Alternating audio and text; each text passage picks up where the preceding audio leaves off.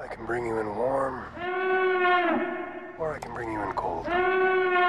This is where the fun begins. Hello everyone, and welcome to episode 65 of Jedi Knights, the official Star Wars podcast of JoyClicks. I'm your host today, Christian Buckley, joined by my Chewie, Mike Connors. We're gonna have to talk about the High Republic and everything, and there's a really great Wookiee character in Light of the Jedi. And so once we both finally finish that book, we're gonna have to talk about maybe changing it instead of my Chewie to that other character, but we'll have to see. Yeah, or we could just both be Wookiees. Would you rather have the bowcaster or the crossguard lightsaber? Oh, that's interesting. I feel like the crossguard lightsaber would sort of be a hindrance. I would be afraid of like cutting off my own wrist or something. Sure. So bowcaster. Yeah, that's fair. How you doing, Mike? I'm good, man. How are you? Doing pretty good. Back again, episode 65 today. You pointed out right before we started recording. Episode 66 is next week, so for the memes, it's going to be a big one. So look forward to that. Yes. Also worth mentioning, we did a bonus episode of Jedi Knights between episode 64 and this episode 65 with Kayla Karloff. We did a whole breakdown about season 2 of The Mandalorian, looked at gender roles in it, how The Mandalorian, Din Djarin, sheds a lot of stereotypes and tropes for badass bounty hunters. It was a very interesting conversation. It's available on the playlist on JoyClicks' YouTube channel as well as the podcast feed if you're an audio listener. So if you missed it, that was the bonus episode. This is episode 65, so we will get to Lucasfilm Games talk, the Ubisoft Star Wars thing, and of course, High Republic discussions. Of course. But before all of that, why don't we kick the show off the way we normally do with the Jedi Archives. We're pulling from the sacred texts of Wikipedia to educate each other and anybody listening along on something in the world of Star Wars, canon, legends, Old Republic, High Republic, sequel trilogy era, New Republic, that's the name of it. Really anything. Yeah, so Mike, why don't you educate us with something in Star Wars right now? So I'm not sure if I had pulled this one in the past, but I chose the T-16 Skyhopper. Okay. So they were personal repulsor lift airspeeders manufactured by Incom Corporation. So the Wikipedia page here, the canon Wikipedia page, says that it only cost 7,500 credits, which, like, I don't know what the going rate, the conversion rate between credits and US dollar is, but that seems like not a lot of credits. Which would make sense because it was a civilian craft. Luke Skywalker had one. Yeah, one thing that's interesting about this while I was reading this here Wikipedia page, the controls were similar to Incom's T-65B X-Wing Starfighter, which benefit Skywalker during the Battle of Yavin. So I guess I kind of like if people were always like, how did he get the permission to be an X-Wing pilot? I guess because he already had some experience with those controls. Yeah, that's a fair point of reference. I'm wondering now though, because you bring up the economy. Do you think moisture farming is a profitable endeavor? Because if you think about it, if you're on a desert planet like Tatooine, moisture farming seems like it should be a big deal, and they're probably living large out on the Lars estate. But for some reason, as a kid growing up, I always saw Luke as being like lower class. I don't know why. That's really interesting because I did too. And you have to think like, even like the Lars homestead on Tatooine is like pretty big. Like it looks like nice for Tatooine standards, Sure. Like think about like where Anakin and Shmi were living compared to like the Lars homestead. So yeah, maybe like it would make sense that moisture farming on a desert planet like Tatooine is profitable, very lucrative. So yeah, maybe he was like secretly rich. Yeah, I never considered that at all. But me either. That's crazy. The price of that Skyhopper is making me think. So I pulled one as well for this week. Something that I think we talked about when we did the segment Fire the Cannon, when we were like trying to decide what should be fleshed out or not. Oh yeah. So I pulled Sifo-Dyas. Oh, Jedi Master Sifo-Dyas. Okay. Sifo Dyas was a human male Jedi Master who served the Jedi Order during the last decades of the Galactic Republic. When the Sith were revealed to have returned during the invasion of Naboo in 32 BBY, Master Sifo Dyas secretly commissioned the creation of a clone army, placing an order with the Kaminoan government before he was murdered by his friend, Count Dooku.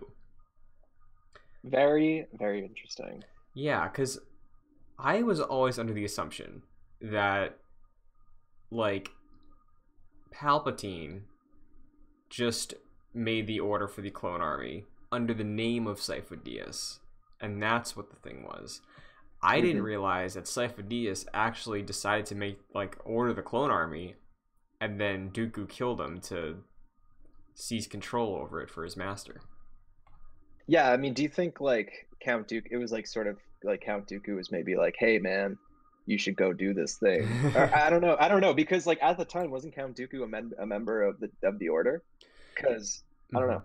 Yeah, that's interesting because Obi-Wan doesn't realize that Dooku's a Sith until he gets captured, right? So that I could see that sort of makes sense timeline-wise, because it's saying Sifo Dyas ordered the army after Maul showed up.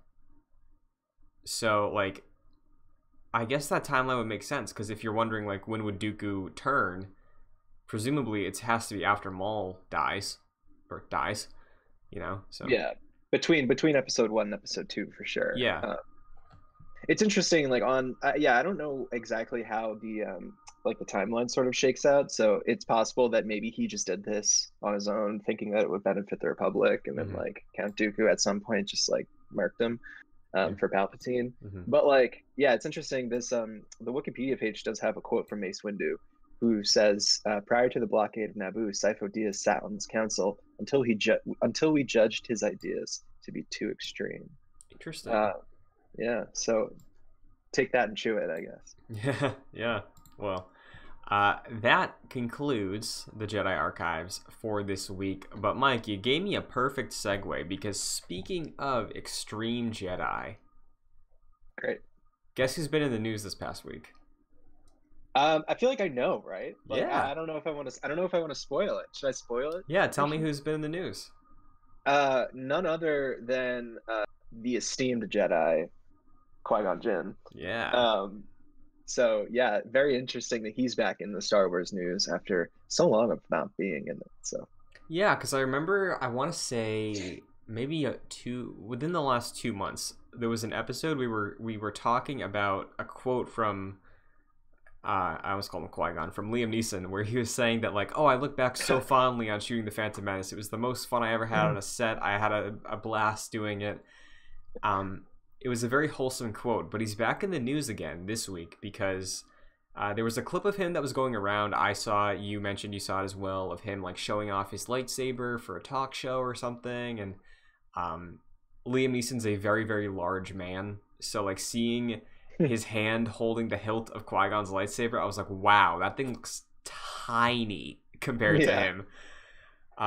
So that was fun. But he also had an interview with Collider over the past week, and because the Obi-Wan Kenobi series is underway, we're shooting it right now, Collider asked him in their interview with him for his whatever project he was promoting about Kenobi, and there were some interesting things that people have been reading into. Okay. So first up, they mentioned to him that, like, oh, fans are really excited about the idea of you returning and Qui-Gon coming back. He had no idea, apparently, that there was a fervor, or at least an interest among Star Wars fans for Liam Neeson to come back to Star Wars. I don't know how he didn't know that. Well, it does feel recent, right? I feel like I never saw people saying, I want Qui-Gon back until it was confirmed that Ewan was back, you know? Because it was always Ewan is Obi-Wan, Ewan is Obi-Wan. Well, I mean, if anyone was going to come back first, it was going to be Ewan, right? Mm-hmm. It wouldn't be Liam Neeson first. So like once Disney admitted that, yeah, we have Ewan on to be Obi-Wan Kenobi in this new TV show, this miniseries or whatever it is, like that kind of opened up the floodgates for maybe Liam Neeson to come on board as well, or for for Star Wars fans to think, oh, if Ewan's coming back, maybe Liam should come back too. Mm-hmm. So maybe that's why we've been seeing a little bit more talk about it recently. So that is a good point, Christian. Yeah. And we've talked about Qui-Gon before, especially when we reviewed Master and Apprentice. I've always really liked Qui-Gon a lot. Maybe that's why I was scarred by the end of The Phantom Menace, because I saw him die, and I was like, no, he was so cool. I mean, like, as a kid, you watch that movie, and you're like, oh no, not Qui-Gon. Yeah. And then, like, they never talk about him again. Yeah.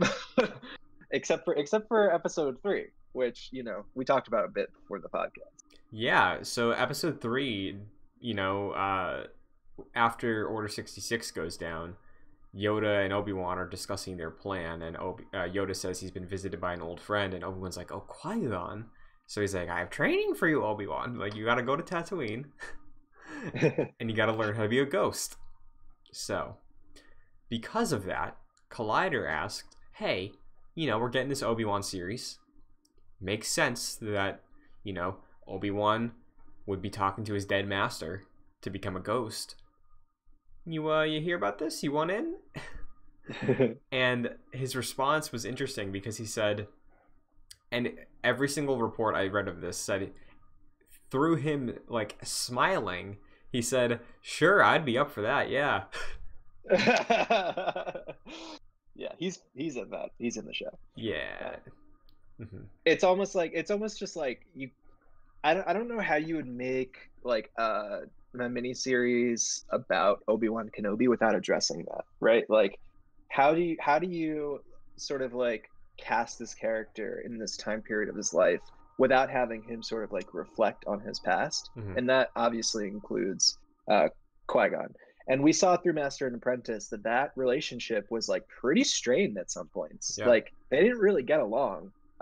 Like until their relationship sort of grew, and Obi-Wan was always sort of more like dogmatic, and Qui-Gon not so much. So there's a lot to be explored there, especially since his Qui-Gon's death was like so sudden, and there wasn't really that opportunity for Obi-Wan and Qui-Gon to like have that moment with each other on screen, at least. Yeah, for any chance I can get for them to actually flesh out Qui-Gon more, I would be 1,000,000% down for, because like I said, he's always like, I sort of, as a kid with the prequels, I viewed Qui-Gon the way I viewed Obi-Wan when I watched the original trilogy, of like, wow, he's clearly the coolest guy here, and then he's gone. Yeah. So if we do get to flesh Qui-Gon out more through being a Force ghost, sure. If we want to get another book about him, that'd be dope. But yeah, I think it's pretty safe to bet and assume that at least for an episode, Qui-Gon will show up. Because Mike, you made a good point about their relationship and fan speculation coming along with this Kenobi show with like Anakin or Vader or now Qui-Gon.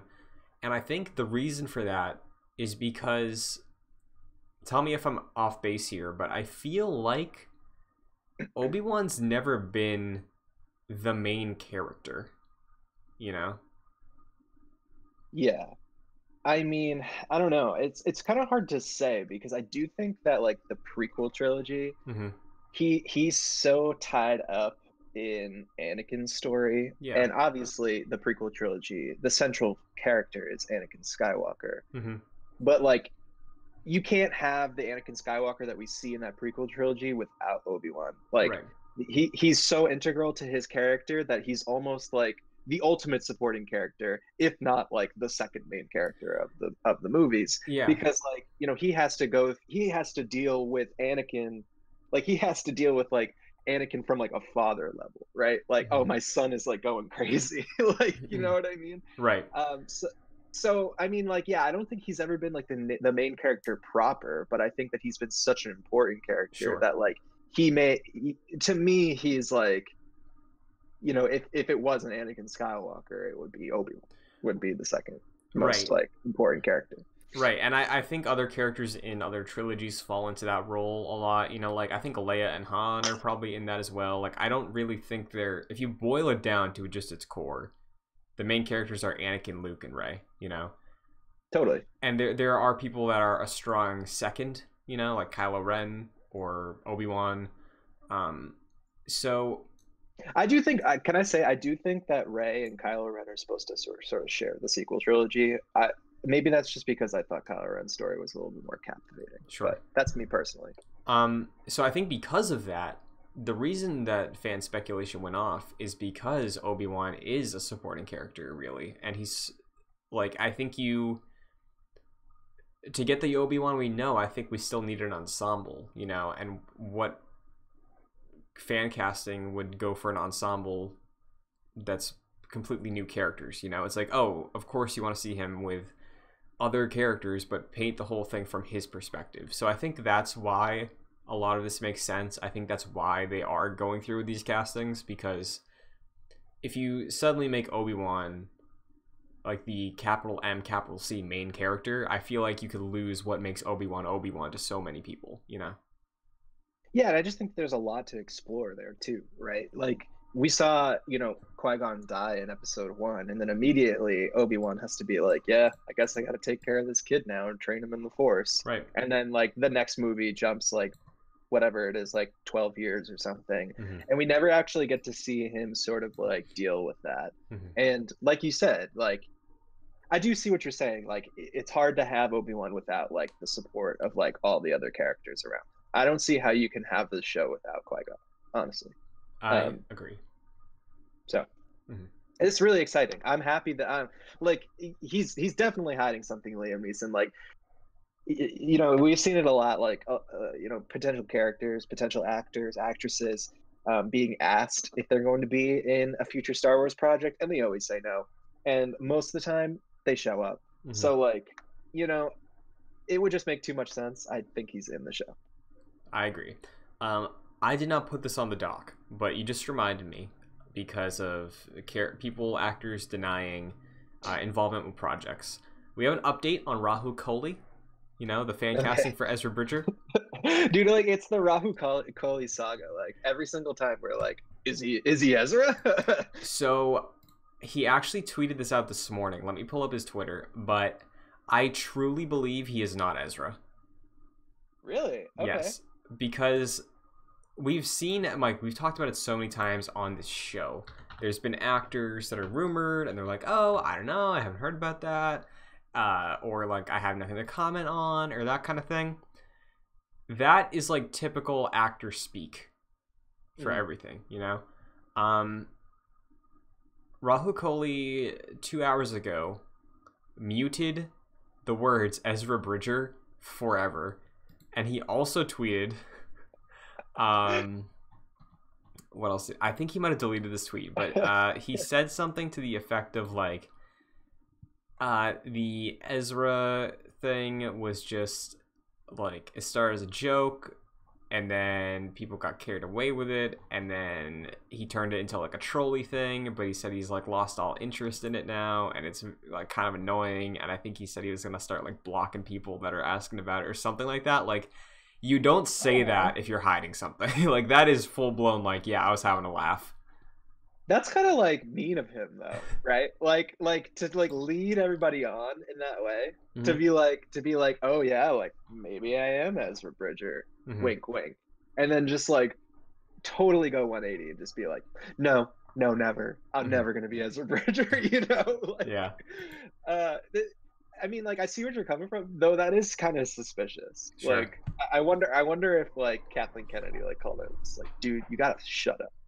Yeah, maybe. And it is worth noting, I can't find the tweet where he said it was a joke and everything. So maybe he deleted it. Maybe like his agent was like, hey, maybe we're working on this. I don't know, but like, I wanted to update it. So. Yeah, totally. I mean, how funny would it be if like he actually got a call from Lucasfilm, and then he just like immediately got on Twitter. It's like, guys, this isn't funny. I'm not. Sure. So. Well, we have another update. We talked about Lucasfilm Games last week. Yeah. Because on the show, we were recording in time with the Lucasfilm Games announcement, and then that day they announced Indiana Jones. We discussed it a little bit. We were like, hey, Star Wars? And we were both kind of like, nah, not too likely. The morning after. Yeah, story of this podcast's life. Honestly. Yep. Mike, we bounce around recording days throughout the week, like every season, and always they find a way to just avoid us. I know. I think we were like, oh, we can record on Tuesdays. Maybe we be able to actually pick up all the news that we inevitably miss on Monday night or Tuesday morning. But nope, I guess they just changed that to Wednesday. Yeah, they know.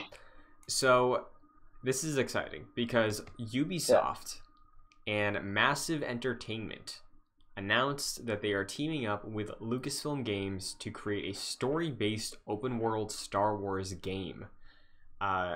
As of this morning, I saw a member of the Massive Entertainment team tweet out that the team is currently hiring a narrative designer, which, if you're hiring a narrative designer, few years out, I think. Oh, for sure. Yeah. I don't even really know what that means. So, what is a narrative designer? Like somebody who creates, works on the story? Yeah, so a narrative designer, I think, from my familiarity with, I read a lot about games industry stuff. I believe it's more of on a conceptual level, okay, major story points, how will these story points be delivered to the player? Will they have agency in the story? How will that work mechanically? So the story could already be written potentially, but just the method of delivering it might be what they're working on, and retooling the story to fit that method. Maybe conceptually in terms of a gameplay standpoint, they've already established that, because I did see some people read into the announcement that it sounded like they might have been working on this in the background for a little bit, but to me it does feel like it is a ways out. Yeah, I mean, I didn't think that it was going to come anytime soon. No. I don't know. I didn't hear any of that about people speculating that maybe they had been working on it for a while. I'm sure they have. It's kind of Star Wars has a bad track record of announcing games and then it never coming out. Sure. And I feel like they're probably trying to not have that happen again. Mm-hmm. So they probably did put some development into it. I wouldn't be surprised. Mm-hmm. But yeah, this is not coming out for a while, I don't think. Yeah. Yeah. Now, for listeners who are unfamiliar, Ubisoft, of course, they do Assassin's Creed, a lot of big AAA, big budget games that sell very well. You're probably familiar with a lot of them. But specifically Massive, who is the team making this game. Ubisoft is just going to be publishing it. But Massive is the Ubisoft team that makes the Division games. Division 1, Division 2. I've played Division 2. They are wonderfully talented at crafting environments and worlds, because I've never been to Washington, D.C., but Division 2 takes place in Washington, D.C., and I feel like I've been to Washington, D.C. It's very, very good. It's very accurate, good attention to detail. So the idea of them tackling a Star Wars world or worlds, very exciting. Yeah, I think we were talking about this last week, Christian, and we were sort of speculating. We were talking amongst both of us. We were like, EA, their contract to use the Star Wars IP is expiring, and so we were sort of speculating whether or not, they were going to keep their exclusivity in terms of the Star Wars IP, and with this announcement, that answer seems to be that they're not. So that's interesting on that level. We're definitely going to start seeing, I think, more Star Wars titles that are not just EA published. So that's good. I'm interested in that, but that doesn't necessarily mean that EA is not going to be involved anymore with Star Wars. There was a Polygon article, I think, that specifically said otherwise. So there is still a possibility for Battlefront 3 here. Absolutely. I will pull up the EA Star Wars tweet, because there was an official sort of calming tweet that he sent out after the announcement a few hours later. They said something to the effect, it was one of those things, they had a list with the checkmark emojis. They're like, BD1's still the cutest droid. We're still making Star Wars games, stuff like that. So I will find the official wording, but yeah, EA is still going to be making Star Wars games. It just won't be exclusive, like Mike said. They will be, most likely, I think it's safe to assume, based on the sales, Battlefront 3 will come eventually. Jedi Fallen Order 2 will come eventually. They could do a new thing, nothing's to say that they couldn't just make a new game. And apparently, they said to like keep your eyes out for new announcements from EA Star Wars this year. So, well, that's cool. Yeah. I mean, I was kind of surprised when they announced Squadrons, to be honest with you. Sure. Like, I wasn't expecting them to come out with another game so soon. So that's interesting in and of itself. Question for you though, Christian. So what do you think? So this is gonna. So they have announced. Ubisoft and Massive Entertainment have announced that this is going to be an open world Star Wars game. But that could still really mean anything, right?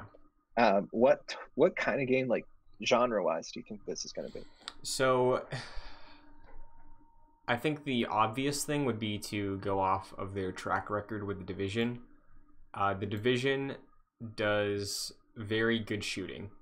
It is gun-based combat, really interesting cover mechanics for maneuvering through the streets, through buildings. And it's very tactical, which I like a lot. It allows you to like plan out movements in ways that other cover shooters like an Uncharted or a Gears of War don't let you. Like, I really appreciate it on that level. So I think there is a tactical approach that they could take to a shooting Star Wars game, but like a third-person shooter in an open world. And when I think of guns and Star Wars, my mind goes to bounty hunters. So that is the thing that I think makes the most sense based on their track record. Now, will this implement multiplayer at some point? I could see it. I played The Division probably like 50-50 solo and multiplayer. I thought both were excellent experience in terms of the player perspective. So if they can replicate that and make a really fun solo with a really cool multiplayer component, I think, honestly, there's a chance that it might be my favorite Star Wars game.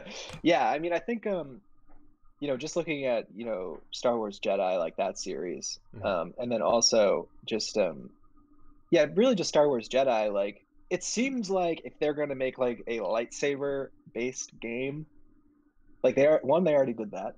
Two, like it seems like Respawn is making a Star Wars Jedi 2, whatever that is. So we're gonna have some lightsaber action there. I think that there is precedent for just like a bounty. There's obviously precedent for just like a bounty hunter Star Wars game. Yeah, and I think that would work really well with this. I've never played The Division, so I think that what you're saying is kind of interesting actually, because that would work super well with bounty hunters. Right.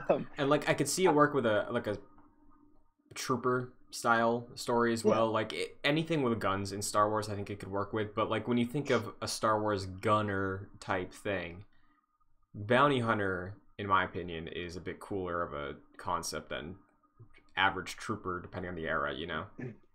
Yeah, they should make a Star Wars bounty hunter game with like the tactical shooting of the tacticality of The Division, but like with some serious like RPG elements where you get to like choose what kind of type of class of bounty hunter you Sure. Well, it's funny you say that too, because The Division is class based.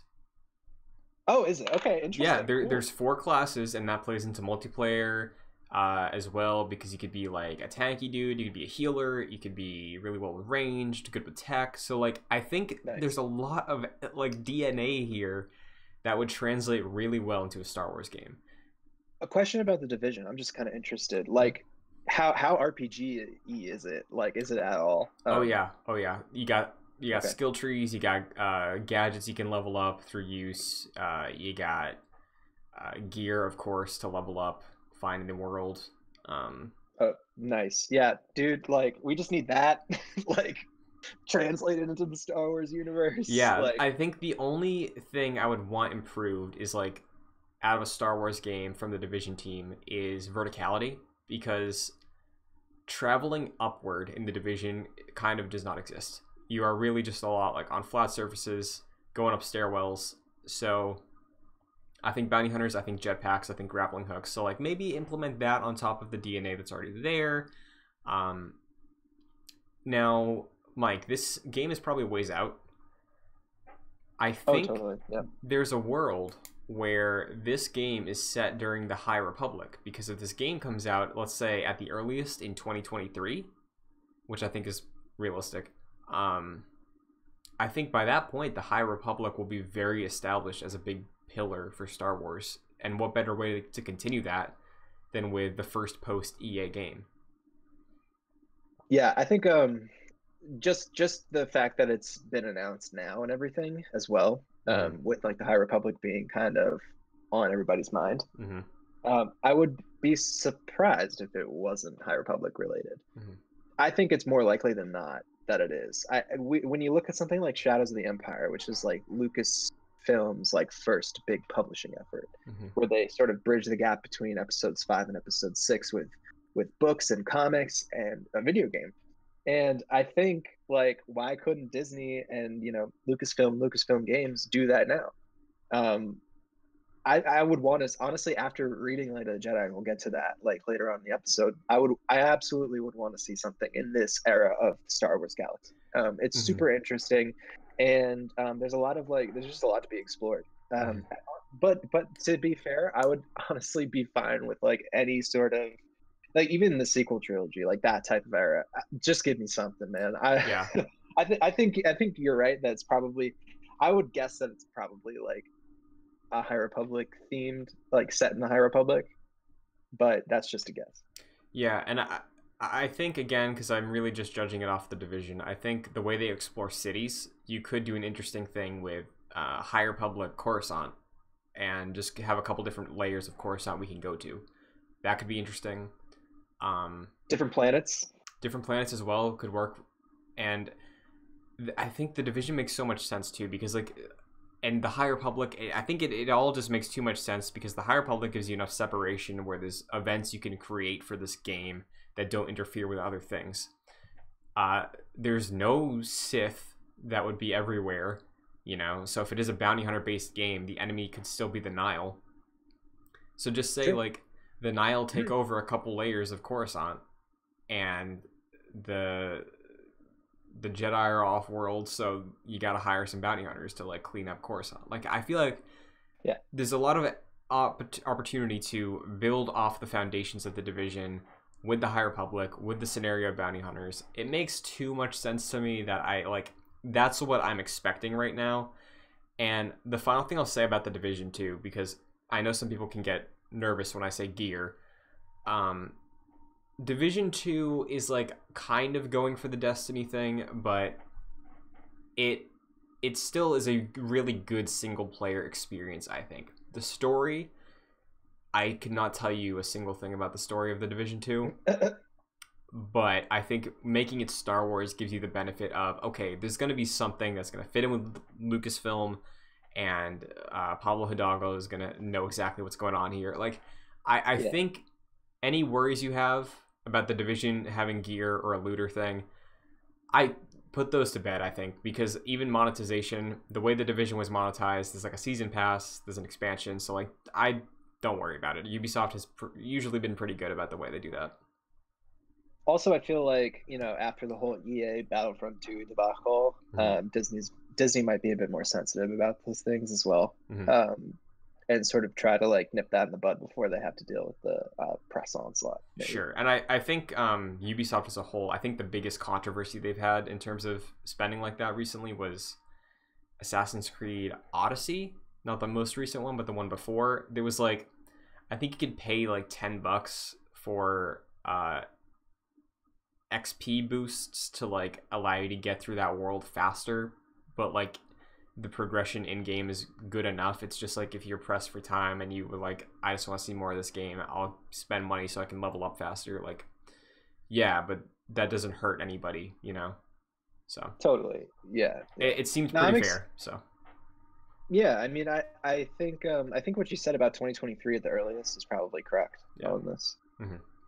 So, before we move on though, this EA business, what do you expect is there to share for this year? Do you think we get an official title or teaser for Jedi Fallen Order 2 like we were speculating? I don't know. I don't think we're going to see any releases from EA on the Star Wars front this year. I think next year is probably I think we're going to definitely hear something from them. I think you even said earlier in the episode that EA themselves said so. So Yeah, I don't know. I think it's too soon for Battlefront 3. Is it They though? just ended, like they just ended live service, right? I don't. Yeah, but the game came out in 2017, you know? True, that's true. So, Yeah, that's true. I mhm. mean, I think. Yeah, I don't know. I don't know, man. Yeah. Like, like it's either like Star Wars Jedi 2 or Battlefront 3. Yeah. Or something else. I don't know, but like those especially since Disney is sort of giving the Star Wars IP to a bunch of different developers, I don't think like EA is going to start branching out on like newer projects for any Yeah, time soon. I agree. I think that's a pretty safe bet. Like, I don't know if we get a Squadrons 2. I could see Squadrons be like a mode in Battlefront 3 that's just really fleshed out. But Yeah. yeah, I think you're right. I think Battlefront and Fallen Order are the safe bets for EA Star Wars in the future. I think, if they're going to do anything to Squadrons, they're just going to, update the game as it is now. Sure. For a while. I don't know what to say. I can't say like whether we're going to see Battlefront 2, 3 or, Star Wars Jedi 2 first. I have no idea. Like it could be either. I would be happy to see hmm both.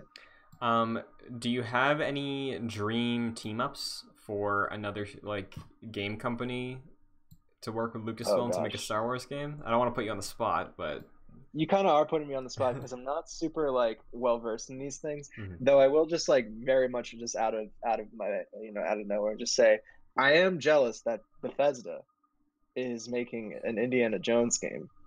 uh we should have an RPG style, maybe. I don't know, Fallout, Star Wars from Bethesda or something. I don't know.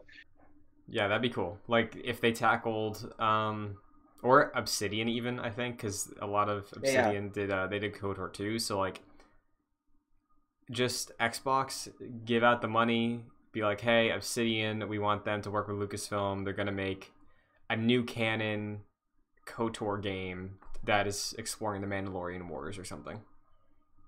totally. Well, I mean, I didn't really give the best answer to that question because I'm not super well versed, but I'm just gonna flip the question back to you. hmm Okay. Who do you think is the best? Like what would you want to see? Power Like couple. I'd throw From Software out there, but that's basically Jedi Fallen Order already. Like we kind of got that. So, um, let's see. Let's okay. Here we go. I want just because PlayStation is very much about like fathers and their children as like the story for video games, and they do that a lot. Yeah. Um, a game that plays like God of War, the reboot, but it's about Qui-Gon and Obi-Wan. Oh, okay. I thought you were gonna say the Mandalorian and Grogu. Oh no. That'd That'd be be cool cool though. too. Yeah. Qui-Gon and Obi-Wan is a good idea, man. Yeah, just because the thing is, you can get both of them back too. You can get Ewan, you can get Liam Neeson, just have them mocap everything and really let them flex, be them looking like they're fresh out of Phantom Menace, doing a really solid story to bridge Master and Apprentice and Phantom Menace. I mean, like, could you imagine if the story to Master and Apprentice was a video game? That'd be Yeah, sick. yeah, exactly. So, we are excited for the future of Star Wars games here. Yes, always.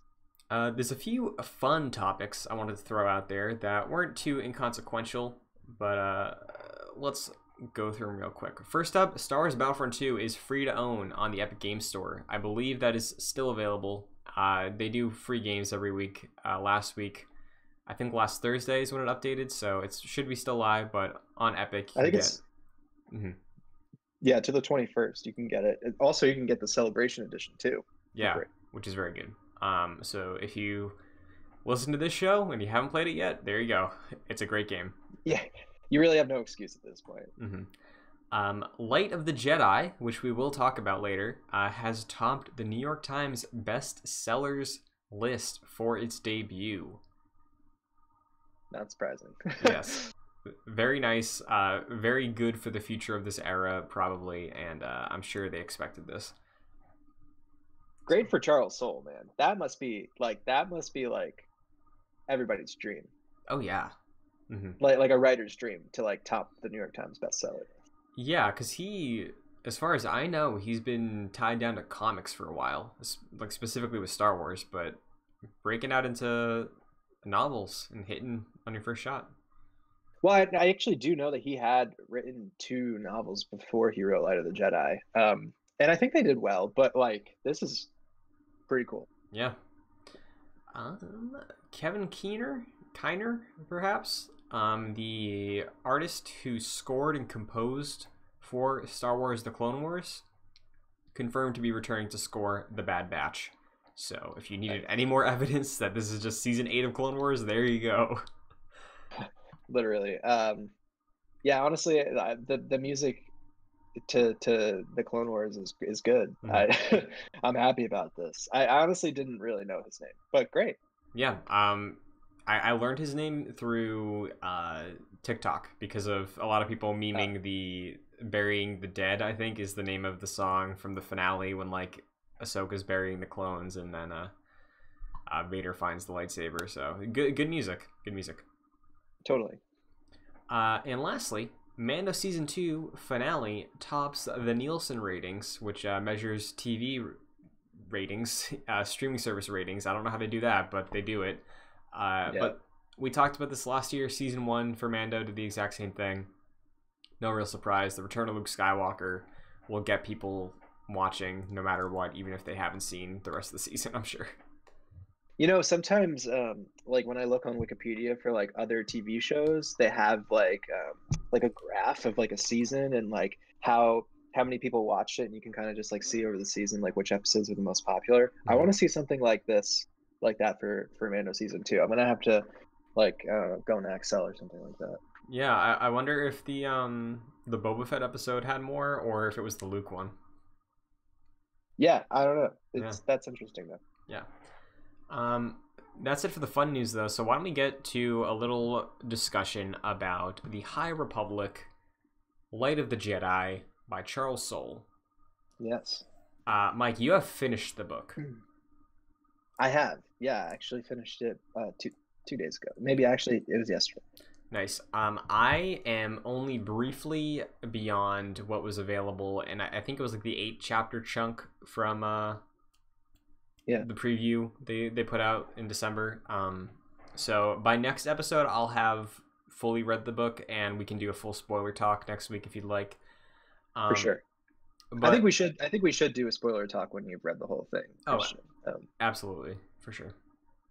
So we can just give some impressions, about Light of the Jedi, what we think of it so far. Again, no spoilers. Yeah, no spoilers. I'll shout this out. Those 8 chapters are still free. If you wanted to read them, you can go check it out to see what you like of it or see what you think of it. But sure. I guess my major thing so far, I'm surprised at how fast it moves. Yeah, so I mean, like, obviously not going to get into spoilers or anything. I've read the whole book, and like, that's one of the main complaints I have with it. Really? Okay. I think like it was just like a lot, and like I'm not sure if that's really like Charles Soule's fault. I think like in a way it's sort of supposed to be overwhelming. Mm-hmm. But yeah, I did find myself like halfway through like kind of feeling fatigued, like, oh my gosh, like how many new characters, how many new spaceships, how many new planets, like it's just a lot to take in, like new villains names, like, and you have to like remember all of them. So it was a lot. It sort of seemed to jump around in a lot of places, and yeah, that's probably one of the main things that I have with the book. But yeah. Yeah, I mean, I feel like you're gonna run into that issue when you're trying to establish a new era, like Mm-hmm. It's not an easy thing to do. I found like Charles Soule's writing I do like the way he writes the world, and I think he's done a good job with what I've read so far of visualizing the High Republic and making it feel present, even though it's like so in the past of this series that we know. Like, he does a good job at that for sure. Oh yeah, I mean, it definitely has the same feel of Star Wars, right? Like it takes place in the same galaxy, and you feel that when you're reading. But there is something different about it. Mm-hmm. It's hard to like put a pinpoint on it. You're honestly like, this is not really a spoiler. This is the first line of the book. Like the Republic at this point in the Star Wars universe, in sort of the timeline of it all, they call it the High Republic for a reason, and the first line is "all is well," right? Yeah. So he kind of like paints this picture that the Republic is like this glorious like utopian place. Right. And I think that's really interesting because we know where the Republic goes just by watching the films and everything. And it'll be interesting to see like how over the course of the High Republic they get from, everything is perfect and we love everyone, and they have this phrase in the book like we are all the Republic, right? Yeah, that is interesting because that feels a little culty, and yeah, yeah, totally, man. It's cool because you can definitely see that's the thing that stood out to me so far for sure in terms of like planting a seed for their downfall, because they're so cocky, like I know. and I really like that because yeah, at the same time, like I feel like the characters and the cast they're still likable, even though there is that cockiness to them, the way that some of my least favorite members on the council in the prequels are cocky, sure. But yeah, I do really like the way that the Jedi just feel present everywhere, like it is a lot, like you said, but I think from what I've seen so far, at least, it's a good way to diversify the High Republic so it doesn't feel like too much of a cult, like there's still opposing views, Right. And I think that when you talk about opposing views, like the book starts off with like, oh, like everything is great, like the Republic hasn't been in a conflict in like forever. And then the villain of, I think, the High Republic, the Nile, soon make their way into the story. And they are an extremely formidable villain, and that's kind of something that I thought of before I read it. I was like what, like how could they come up with some sort of villain that, knowing where the Jedi go, like how are they going to make them like I don't know, how are they going to put any sort of like weight behind them, Sure. like how are they going to actually make them like a villain that you're scared of? And they definitely, Charles Soule at least definitely does that. He makes the Nile out to be like something really scary, and even to a Jedi it would be scary. Sure. So, and one thing I've liked so far, and I'm curious to see how you feel about this having finished the novel, like I do like that the Nile feel very different than the Sith, because the Sith, to me, while they are like pure evil and like rage fueled, it's weird because they, like, with the exception of I guess a couple characters that deal with the Sith and the dark side in the Skywalker saga, they feel like they have a grasp over the rage in a weird way. Like they feel very elegant still. Sure. Where the Nile are much more, again, they're written to be space Vikings, so they like revel in it, which I think is really interesting. And I feel like the only Sith character that we've seen that does stuff like that and acts like that is, to me, Maul, but we really only see that in like Clone Wars Maul. So this does feel very new to me. Yeah, the Nile are savage, like they really are. And throughout the entire book, like you're reading it and you're like, all right, like these guys are kind of mean, like like they're definitely like not great guys and probably should be extinguished, doing a lot of bad stuff around the galaxy. But like as you get to the end of the book, you start to like really understand like how savage they are. There's not like there is a point, I'm not going to spoil it, obviously, at the end of the book where you read it and you're like, oh, like crap, like wow, like so there are those moments, and I think that's cool how they were able to make that seem like an actual truly fearsome villain. So one thing I am hoping to see, and this is just the first part of the High Republic, so we'll see where it goes, but I'm hoping that by the end of the book I get a little bit of a sense of purpose behind the Nile more than just like we want to be bad and do bad things, you know? Like is there going to be some political thing involved? Like do they have a leadership that strongly opposes the Galactic Republic colonizing the Outer Rim? Like I don't know if this book will touch on it, but I hope if it doesn't, future novels do, because I think with the Nile being so brutal, I think making them formidable against the Jedi and then giving them a strong head on their shoulders would make them very, very interesting beyond just we need people that can fight Jedi, you know? Yeah, I mean, obviously, I'm not going to get into any of the details, but like, this book does sort of get into the like deeper motivations, Okay. which I think is really interesting. And you know, touching on that, the Nile as like a body, you know, they are like a villainous force, right? But like, you know, the villainous character in the book, Markion Rowe is his name, and he's like part of the Nile and everything. Not going to get too much into him, but he's really scary and like pretty cool. And yeah, he's like to me, like so far, he's like on the level of like honestly, like kind of like a Palpatine, but like we'll see. Interesting. Okay. Yeah.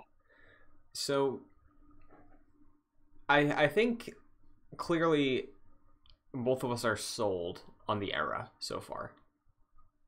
Oh, for sure. Yeah. Yeah. And excited for the future. That goes without saying. Like I think it's a strong first endeavor. Again, only what, like I'm a little over a third of the way through the book.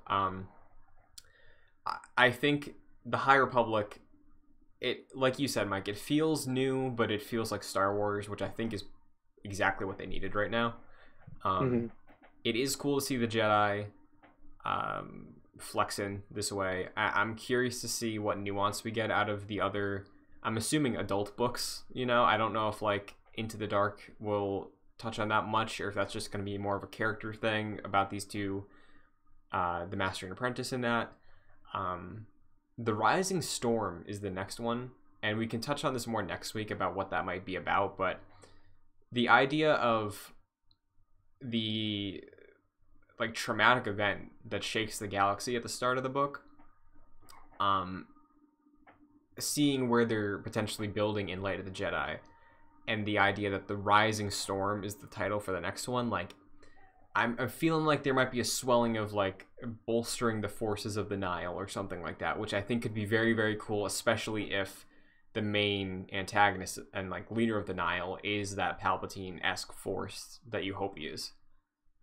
Yeah, obviously I'm not going to get much into, you know, whatever the end of the book is, but let's just say that like, yes, I see where they're going with it. Okay. After having read the book. Awesome. That's very good to hear.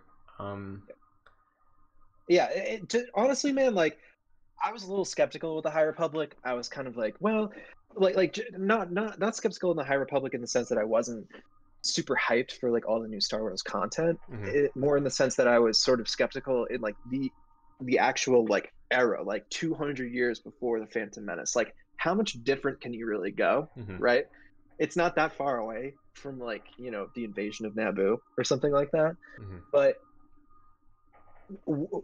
I'm sold on it now, just purely on the fact of like how Charles Soule sort of like brushes like this galaxy and like where they are and how he sets the scene and everything. I just think it totally makes sense. And like yeah, like like we know where the Jedi end up, we know where the Republic ends up, so we know that it's like eventually heading towards bad stuff for both of them, right? So like understanding like that and then like reading this book and seeing how he sets up the world makes me extremely excited for it.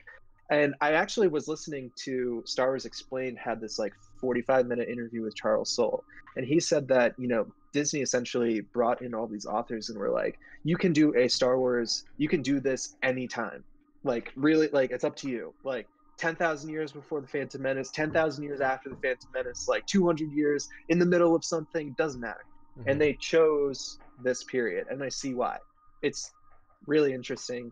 Christian, it's hard to talk about this without getting into spoilers, so I'm really excited. I'm really excited for the moment where we can actually get into the nitty-gritty of this all. Yeah, and I'm hoping that Star Wars news is pretty tame for this week, and I'm assuming it will be. You know, like there's big world events going on this week, so most media companies don't tend to align announcements and big news with those sorts of things.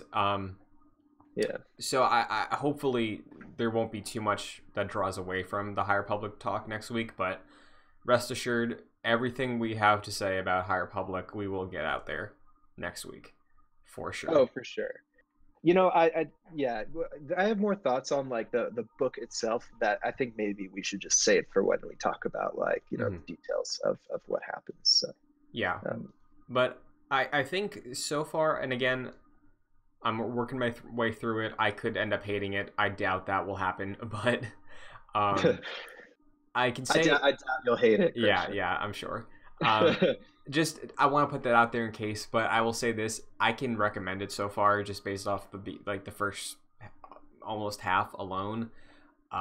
If you were ever curious about reading Star Wars, if you just got on board with the sequels, if you got on board with The Mandalorian, and you like reading, you want to read more, I think this is a perfect hopping on point for anybody who has the slightest like whiff of Star Wars love, you know, because it is a new era that we're all going to be able to experience at the same time, and the flow of content for this era is going to be almost nonstop for like 2 years. So yeah, we're not getting a lot of movies, you know, we're getting some plus shows the end of this year and whenever Bad Batch drops, but if you want to keep that Star Wars train going, I think this book absolutely is a great start. You know, we're going to pick up again with Claudia Gray in February and then Rising Storm beginning of summer, but I think I can highly recommend it based on what I've read so far in terms of a hopping on point for a new era for anybody really who has any interest in Star Wars. I think it's very welcoming. Yeah, I mean, I would absolutely recommend this as well. I thought it was a really great book. I do have my issues with it, which I think we can talk about, you know, later. There are some pretty glaring issues that I have with it actually, but like overall, I really enjoyed it. I thought it was a really awesome ride. It was really fun, and yeah, I'm just excited to see where they go with this in the future. I would say that, like, you know, if you don't know anything about Star Wars at all, this might not be the book for you. But if you are like extremely interested in Star Wars, you love the movies and the TV shows and stuff, and you, like Christian said, want to sort of expand the lore on your own, this is something new. No one knows about it. Like, to me, it's not as daunting as like going and reading, you know, Legends material. Right, stuff, I agree. Right. So, I mean, this is a great jumping off point. And I'm excited to just honestly personally keep up with this kind of stuff. Me too. Because like I haven't, you know, honestly, I was just too young when like a lot of the Legend stuff was coming out, and by this point, like it's not even relevant anymore. Exactly. So yeah, like it's great. It really is. I'm so excited, Christian. Yeah, me too. And I think the one last thing I'll add on there too, just in regards to like beginning to read Star Wars, like even the canon books we do have, we read 2 of them for the show. I do think there is a dauntingness there because it's like, so when does this fit in with the movies and like which show is around here? This is completely ground zero. Like eventually I'd be very interested to see if we get a High Republic book that is like the end of the High Republic and the transition period leading up like 10 years before Phantom Menace or something. But literally they can do anything, because think about 200 years in our own history. America's what, like 300 years old, right? Yeah, less than that. Yeah, so think about like how many things historically have happened for like North America, the USA, in that time period. Like there's a lot that went down, you know. And you could say that the events that happened 200 years ago in the US have directly led to this point, the way that a High Republic thing, like the events of Light of the Jedi, will eventually lead to Revenge of the Sith. But like it's such a separation in terms of your ending to the Jedi Order, right? So like Literally, they can do anything they want. Any story, any arc they want to do. World's their oyster, you know? Like, yeah, no, totally. Yeah, and what makes it unique, honestly, is that, like, in a way, we kind of know how it ends. Yeah. Right? Mm-hmm. Like, we know that the Republic turns into the Empire. We know that the Jedi are all killed, for the most part. Mm-hmm. Like, especially, like, when I read this book for the first time, and I was like, the first sentence is literally all is well, and I was like, let's see how this ends up. Like this is not gonna go well. Exactly, yeah. So, you're right. That is very interesting. And I'm sure the writers are having a field day, writing around that knowledge, because if they're writing this, they clearly know the movies very well, and they've talked with the experts. So, like, the way they tease that, the way they, like, write about the confidence of the Jedi, knowing full well from, like, a meta perspective where we're going, that's going to be very exciting to see unfold across all the books. So. Yeah, just laying the seeds of hubris. Yeah, exactly. That's what they're doing. So, I am excited to keep reading. I will absolutely be ready for full thoughts for next week's episode. But, Mike, do you have any closing words on Light of the Jedi before we wrap up? Just that I think everyone who has an interest in it should read it. Nice. I agree. Well, until next episode, where can everybody find you? You can find me on Twitter at Mike P. Connors. Very nice. You can follow me on Twitter, Instagram, Twitch, and TikTok, Chunty2D2. This show is available on youtube.com/joyclicks if you're watching the video version. It's also available on audio services like Apple Podcasts, Spotify, your audio service of choice. If you can rate or review on that platform and you do so, it would be greatly appreciated because it helps the show out a ton, allows us to reach more listeners, grow this Star Wars loving community even more. And if you want to get involved further, patreon.com/joyclicks. You got a $1 tier, you get a $5 tier, you get producer credit for all of our shows and shoutouts on all of them, including this one at the $5 tier over there. But yeah, that's the show this week. So. Yeah, thanks for tuning in, everybody. I'm excited to return next week for episode number 66. Yeah, that's gonna be a beefy one because we're gonna have some High Republic impressions. We're gonna have some fun Order 66 segments. It's gonna be fun. So. Oh yeah. Look forward to that. But until then, we're fine. Everything's fine. How are you? May the Force be with you. Oh yes, you're right. Beep is up.